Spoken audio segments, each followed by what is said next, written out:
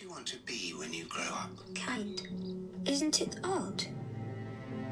We can only see our outsides, but nearly everything happens on the inside. What's the bravest thing you've ever said? Help.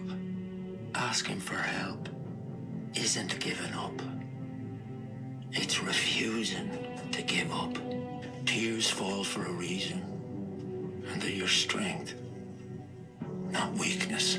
I think you believe in me more than I do. Life is difficult, but I've discovered this.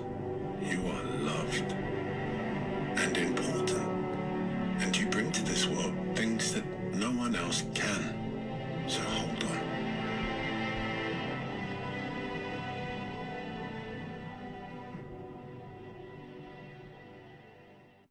Good morning, folks. For those of you who don't know me, I'm Gary from the Away You Go community on Facebook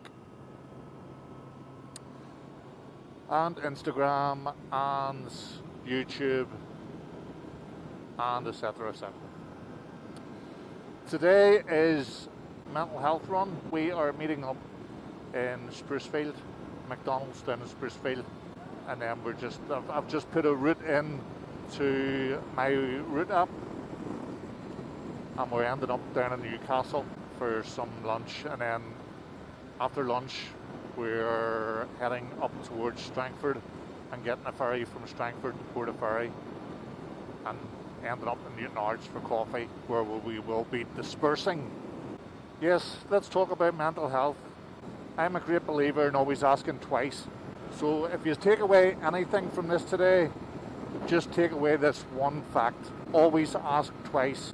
If you feel that there's somebody just struggling and you ask them, how are you? Are you alright? And they go, yeah, I'm alright. That's ask twice. So if you say to them, how are you? Are you alright? Things okay? Yeah, I'm okay. No, are you okay? And it's that second time asking somebody that makes them think, going, you know what, I'm not. And that's your opening. Always ask twice. It's not a weakness. It really is not a weakness to turn around and go, you know what, I'm not alright. And don't ever think of it as a weakness. If anything, it makes you strong.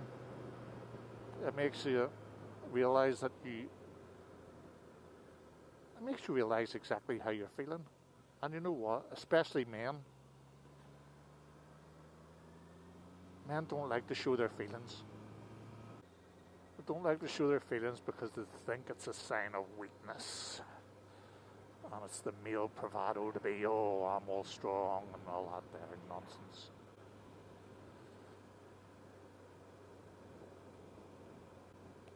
So, if you ever see somebody maybe just needs to talk, more importantly, just somebody to listen to him, just be there. Yeah, just be there.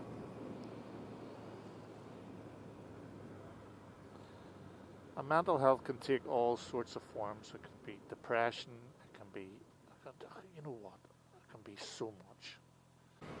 Well, isn't this a fucking depressing day out?